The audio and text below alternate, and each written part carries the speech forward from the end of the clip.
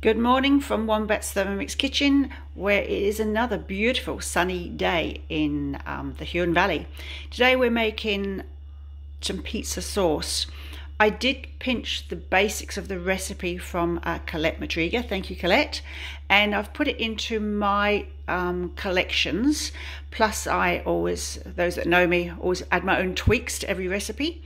And we'll have pizza sauce which I will freeze into ice cube trays and then just take it as needed. The recipe, Colette's original recipe calls for 800 grams of tinned tomatoes. Because I've still got a glut of my own tomatoes, I have used fresh ones, which will work just as well. And it will take all of 12 minutes to cook. That's it.